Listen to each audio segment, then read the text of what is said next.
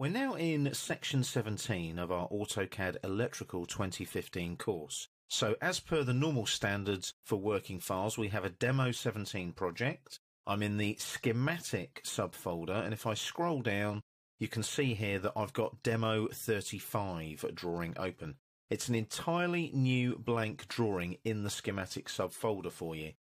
The reason we've done that is we're looking at programmable logic controllers, or PLCs. And what we're going to be doing is bringing PLCs into this new blank drawing. There's two types of PLCs that you can use on AutoCAD electrical drawings. The first one, which we're going to look at now, which is the parametric method of bringing a PLC into the drawing. So you go up to the schematic tab on the ribbon, click on this flyout here in the Insert Components panel and click on Insert PLC Parametric. And as you can see there, it inserts a parametrically generated PLC input-output module. So I click there, and now I can select what I want to bring into the drawing. So I'm just going to minimize so that you can see all the numbers there. I'm going to go for a 1761 MicroLogix 10. Now it's looked all of these up in the catalog files that are provided with this particular project in AutoCAD Electrical. So let's have a look at a MicroLogix L10. It's got 10 input-output points. I'm just going to go for the top one. And then the graphics style I can select here. Depends on what style you want to use. I'm going to go for style number 2. That's normally my preferred one. I'm going to go for a vertical module. You can also specify a horizontal module. The scale is 1 in this case. And the reason it's 1 is because I'm working to JIC Imperial Standards. And I know that this particular module will come in inches as well. So if I click on OK now, there's my parametric module there. Now it's just an outline at the moment. When I click, you'll see lots of things come up on the screen, including module layout. Now the spacing is 0.75 inches between each input-output point. I'm going to insert all of them, and I can allow spaces or breaks if I want to. In this case, I'm not going to, and I'm going to just click on OK now. It now asks for the number of the first module. So I'm going to put a number in there, 1000. Click on OK. Now it'll ask me for the beginning address. There's some quick picks there. So I'm going to start with that one there. Click on OK. And you'll see it parametrically put all of this information in. So it now needs the output point there as well. Click on OK again. And all of that goes in. If I zoom in now and just pan down a bit, you can see module 1000, there's the number that I put in, and there's all the input-output points for that parametric PLC that I've just brought into my AutoCAD electrical drawing.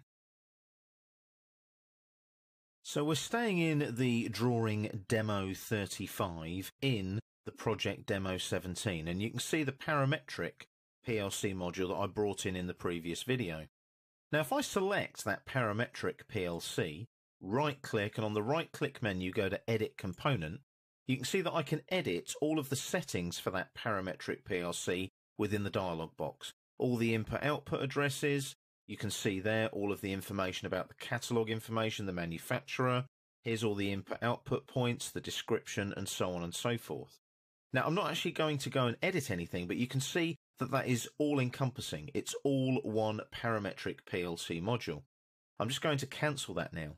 Now, the other type of PLC module is a full unit PLC module, and it's basically a fixed AutoCAD electrical block with attributes.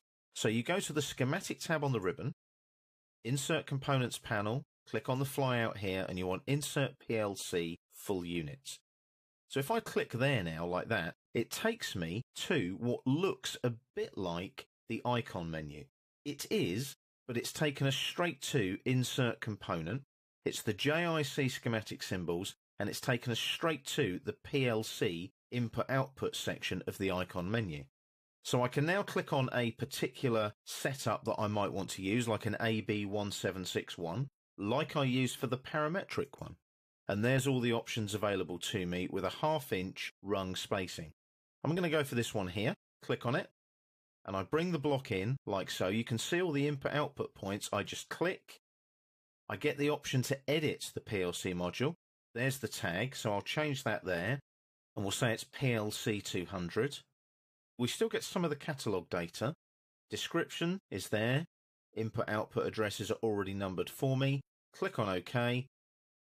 And when I zoom in now, what you'll notice is that it gets me to assign a symbol to a catalogue number. Now, I'm not going to map the symbol to a catalogue number in this case, but you will get this every time you bring one in because you're bringing in an AutoCAD electrical block that then needs to be mapped to a catalogue. I'm not going to map it just for speed in this case, but when I zoom in, you can see there's all the information. So it's a slightly different type of PLC module. If I click on it, it's still a component and I can still right click and edit the component. But notice the dialog box is ever so slightly different. So those are your two types of PLC module that you can bring into your AutoCAD electrical drawings. There will always be the requirement to edit your input-output points and any other information on your PLC modules in your AutoCAD electrical drawings. So we're staying in project demo 17 and we've still got the drawing demo 35 open, and we've got our two PLC modules, both parametric and non-parametric, in the drawing. Now I've zoomed in a little bit here so that we can see input 0 here on the parametric one and input 9 here on the non-parametric one, because we're going to edit those particular input points. Now what I'm going to do, I'm going to select the parametric PLC first, right click, edit component. The reason I've selected that input 0 is it's going to be the default one that comes up in the edit PLC module dialog box. So I'm going to give it a description here and it's going to be input 0. So there's my description line 1. I'm going to change the pin numbers as well here. I'm going to make that 00 and in 00. Just going to renumber them with an extra 0 so that you can see the change in the drawing itself. So when I click on OK now, you'll see those update. There you go, in 00, and the 00 has all changed on the pin itself on the parametric PLC module. I can then click on the PLC module, right click, attributes. I'm going to move an attribute now, which is the input 0 here. Right click, base point, and just position it over here like so. Click there, enter to finish. So I've edited the parametric PLC module. Now let's have a look at input 9 here. I'm going to select this one. And again, it's a right click, edit component. And I want input 9, which strangely enough is the first one there too. So description, I'm going to call this input 9. And you'll notice I can give the pin number a number, if you see what I mean. So we'll call that I/9. And again, when I click on OK, it might ask me to map this to a catalogue number. Remember, I did not map it before. I'm just going to put do not map for speed. Now, if I zoom in there now, can you see I've got an I9 that I've put in? There's the pin number and there's the input 9 there. So what I might do there is click, right click, and again, attributes. And I'm going to move that attribute, select it, right click to confirm, base point. I might bring that in a bit closer to say there like so. Enter to finish. And when I zoom out, you can see there that I've edited both my parametric PLC module and my non-parametric PLC module. We're staying in drawing demo 35 in the demo 17 project. And what we're going to look at now are individual input-output points. The quickest way to bring these into your AutoCAD electrical drawing is to go to the schematic tab on the ribbon, insert components panel and go to the icon menu. As soon as you do that, select here the PLC input-output icon here.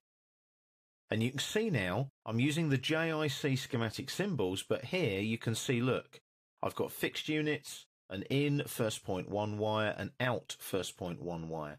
So what I can do here is I can bring in individual input and output points.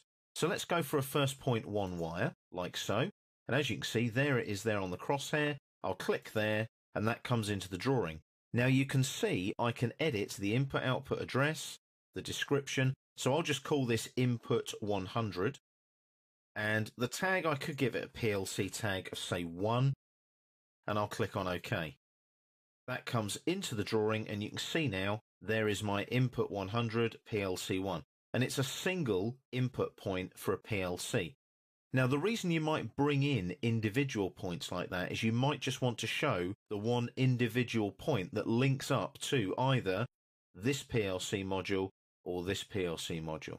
Now let's have a quick look at an output one as well. So again, icon menu, and we'll go to PLC input output, and we'll go for an output of a first point one wire as well. And I'll bring that in here and I'll click there like so. And we'll call this PLC 2, and the description will be output 1, like so, and I'll click on OK, and you can see there the output looks subtly different. Input is rectangular, output has these little shaved off corners. If I zoom in close, you can see that is actually a filleted arc on each end, and that's how you differentiate between an individual input and output PLC point on your AutoCAD electrical drawings. As with previous videos about the PLC modules, we're staying in the Demo 35 drawing in the Demo 17 project. We're going to look at creating and modifying a parametric PLC. So we go to the schematic tab on the ribbon, insert components panel, same flyout as before, insert PLC parametric. We're going to go for the same Micrologix L10, so it's that one there, so it's remembered it from last time. If it doesn't remember it, it's an Allen Bradley 1761 Micrologix 10, and it's the top one underneath the Micrologix 10 type of PLC module. I'm going to go for the second graphic style like I did before.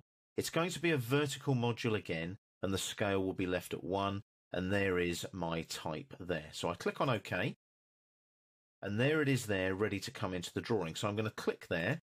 This time though, I'm going to leave the spacing at 0.75, 3/4 of an inch. I'm going to allow spacers and breaks. It says this module already has a predefined breakpoint. What I'm going to do is customize it completely. I'm going to click on OK, and the module will be 2000, like so. That's the input output point that it's going to start at. I can insert the next input output point. As you can see, it's adding it as I go along. Watch the PLC module. Insert the next point, insert the next point. As soon as I get to this point, can you see I've got to give it a beginning address? So I'll just go for the quick pick there and say OK. And then I can add a spacer, like that. That's the little red cross there. Add another spacer. Next input output point. Now I might want to break the module. As soon as I do that, can you see there's the next bit of the module there? So I'll place it next door.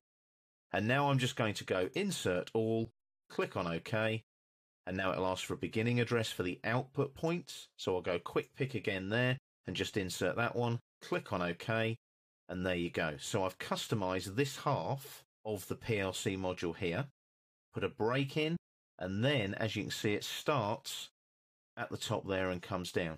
Now you can do this when you need extra space on an AutoCAD electrical drawing, but that's how you create and modify your parametric PLC modules.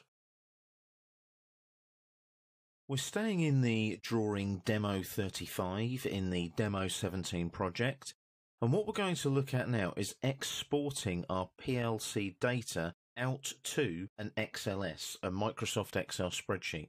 You'll notice I'm looking at the PLC which is non-parametric, and there's the input 9 input point there. Now the reason I've done that is for the next video when we actually edit the spreadsheet and bring it back into the drawing. I want to stay with this view here. Let's go to the Import Export Data tab on the ribbon here, and we're going to export to spreadsheet here.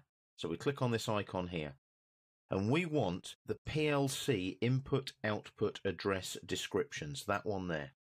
I click on OK.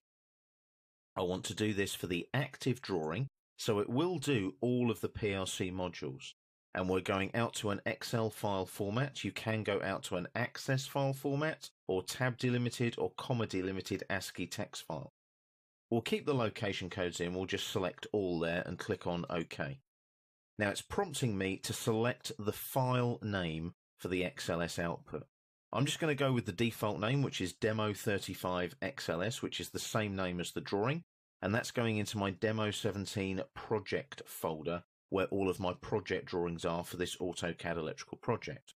I'm going to click on Save now, and that has exported that data out to a spreadsheet. Now the way that I can check that is I can quickly go down to the taskbar, look in my project folder, and there's my Demo 35 XLS. If I double click that, that'll open up Excel, and what'll happen there is it'll load that up. Takes a few seconds. There we go, and there's all the information there. Now there is a macro. You might need to enable it, so just enable the content like so and click on OK. If I scroll down now, you can see there's my input 9 field there. So you've now successfully exported out spreadsheet data from your PLC modules in your AutoCAD electrical drawings. In the previous video, we exported data out from our drawing for the PLC input and output addresses to an Excel spreadsheet. Now I've still got that spreadsheet open, and we're still in drawing Demo 35 in the Demo 17 project. So let's go to the spreadsheet. You can see the input 9 input output address value there. I'm going to change that now to 009. That's all I'm going to change, and press enter like that. That will take me down to the next cell in the spreadsheet.